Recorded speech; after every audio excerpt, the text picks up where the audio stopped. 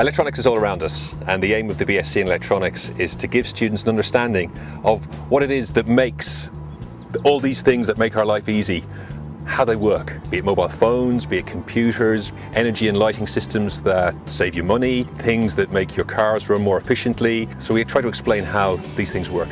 The BSc in Electronics builds on the physics and maths that students will have done for their Leaving Cert, and particularly focuses on how those circuits and systems which build on those basic physical principles are put together to make useful products and save people money and make life easier for them. In the first year, students will cover basic maths and physics, which allows them to explain the physical phenomena and devices that they're going to use and build in the second, third and fourth year of the course. So for example, we would use a computer to make a robot find its way out of a maze. In order to do that, you have to be able to think about motion.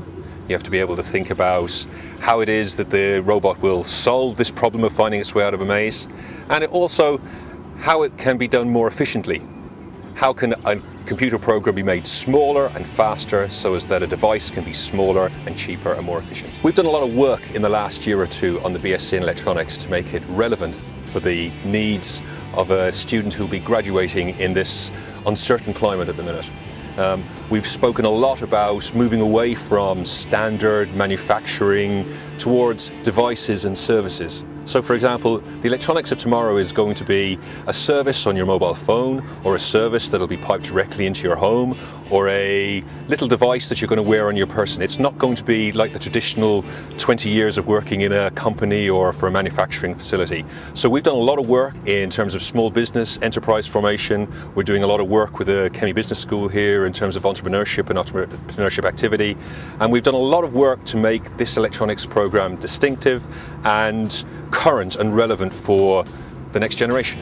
On graduation from this course, there's a wide range of opportunities, ranging from the healthcare sector, where people will be buying and monitoring and using devices which measure how healthy we are, all the way up to big lighting and heating and air conditioning installation systems in public and private buildings.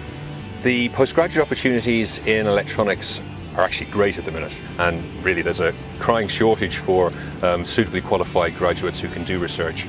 The future for electronics is bright. If you have a degree in electronics, you're well equipped for the next generation.